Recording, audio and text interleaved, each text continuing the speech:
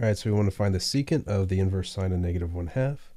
So first thing, inverse sines bound between negative pi over 2 and pi over 2. So negative 1/2 is down here in quadrant 2, because negative 1, that's root 3. Well, this doesn't matter, but I'm just labeling the triangle. It's a 36 to 90 triangle. So this is negative pi over 6. So it's essentially the secant of negative pi over 6. So secant's the same thing as just 1 over cosine. So if it helps, I do 1 over cosine pi over 6, which is equal to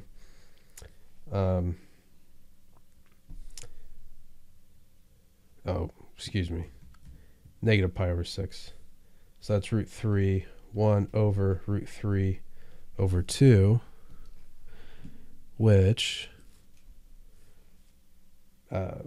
becomes 2 over root 3, and then we can rationalize the denominator.